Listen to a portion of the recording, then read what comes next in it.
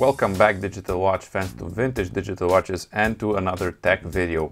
And today we'll be looking at LCD. Yes, the one component that we hate to have issues with. And specifically we'll be looking at the rainbowy pattern on the LCD, also known as a screen burn. And whatever we choose to call it, it's those concentrical circles shaped rainbow patterns that we see on the LCD. And on some watches we see them regardless of the angle, and I don't have an example like that, but I do have one that you can see it from the side, and that is also common in watches. And if I tilt the screen just a bit in the right direction, you will see it show up.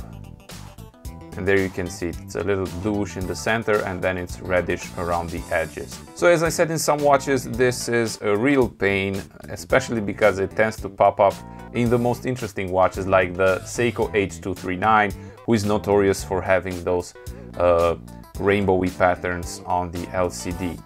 And in today's video we are going to see if this is worth fixing and if it's even possible to fix.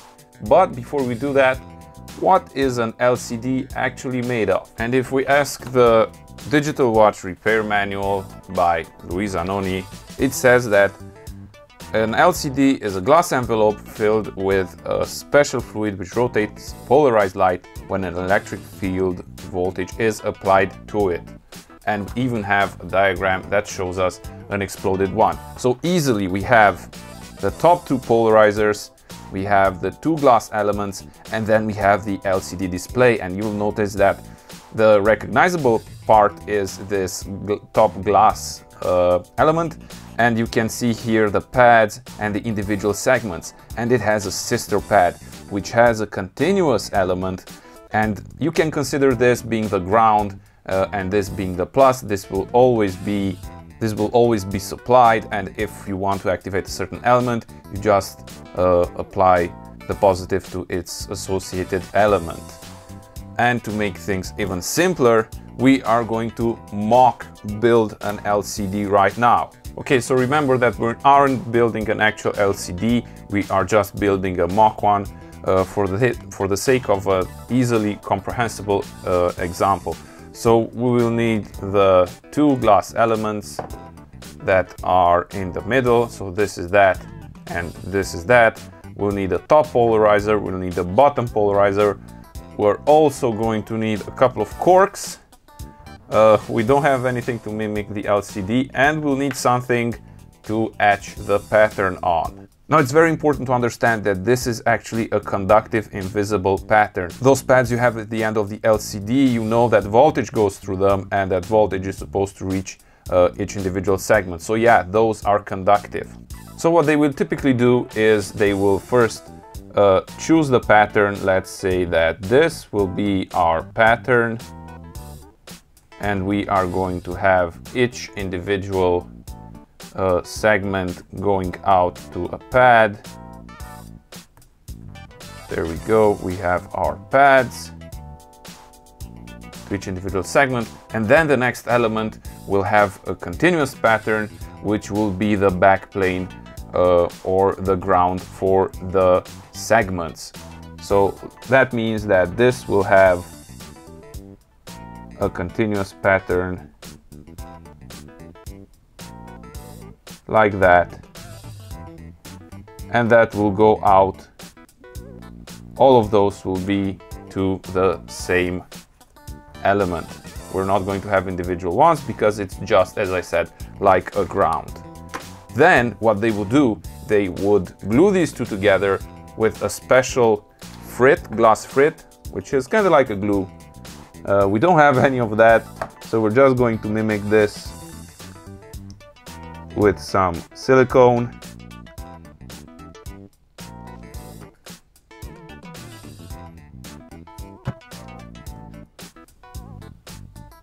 Smack this on top.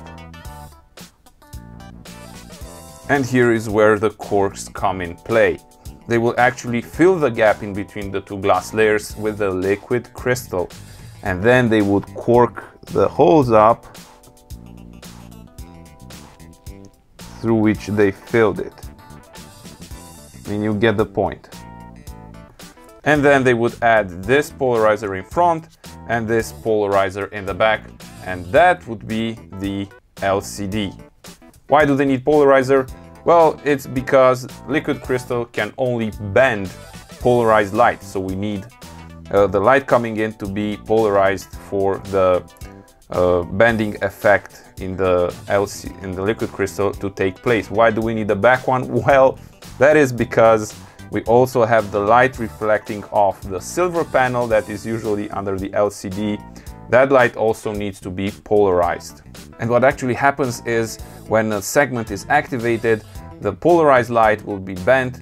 You won't be able to actually see it return. So what those segments are actually blocking light. That's what you are seeing. And if we're still here, let's talk about these corks. And you can see here in this image, those corks are in the corners of the display. If you ever opened up a really early watch, you would have noticed them under a microscope. And usually those are the starting points for the LCD bleeding, because LCD bleeding happens when the liquid crystal inside gets contaminated. So if there is a small crack in the glue that holds the two glasses together, that liquid will be contaminated with water, even with air, and that's the point where it will start to be contaminated and get all black. The blackness you are actually seeing is because of the polarizing filters. And again, that bleeding can also start from the point where the corks are. But as technology went on, the corks were needed because production technology developed and they had different means of filling it while they applied the two glass elements. Okay, so let's take these to the side and see if we can fix this. So the way we are going to attempt to fix this is by changing the polarizing filters, the one on the top and the one on the bottom, because this is what has been suggested and insinuated by people, that screen burn may be actually only on the polarizing filters. There is no other fix that we could attempt unless we could actually build an LCD from scratch. Let's start off by taking the polarizing filters off.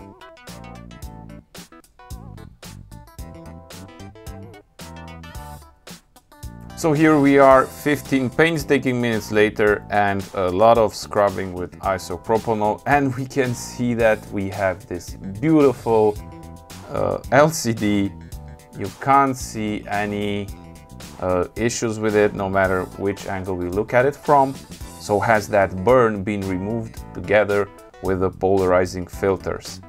Only one way to find out, and that is to use new polarizing filters. So, moment of truth. Nothing so far, but we do need two polarizing filters, and yes, there we go.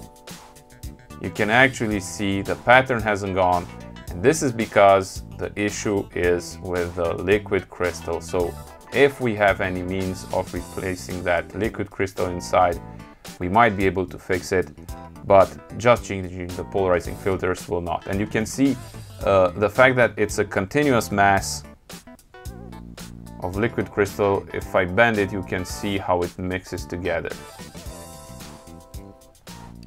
And one myth to be debunked is that in an LCD there is a continuous mass of liquid crystal inside.